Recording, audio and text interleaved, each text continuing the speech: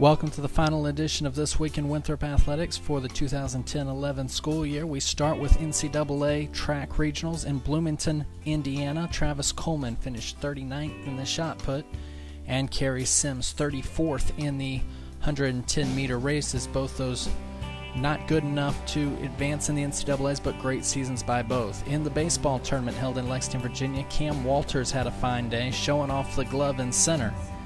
Then he got the bat going with a 2 RBI single, which at the time tied Charleston Southern 2-2 in the third inning.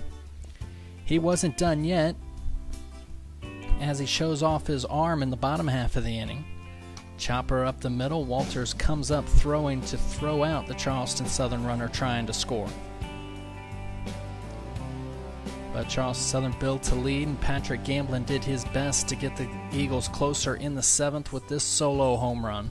But that would be as close as the Eagles would get, as they fell 9-3 in the opener of the first round to Charleston Southern. Then they played Coastal Carolina, the top seed, in their second game.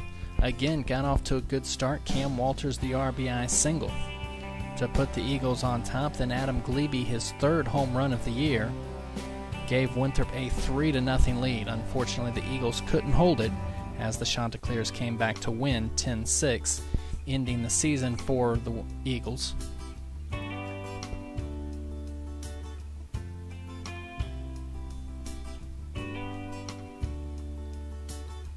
You see the scores as Winthrop goes 2-0 in the tournament, but a successful season all the way around. Hope to see you next year on Winthrop Eagles TV.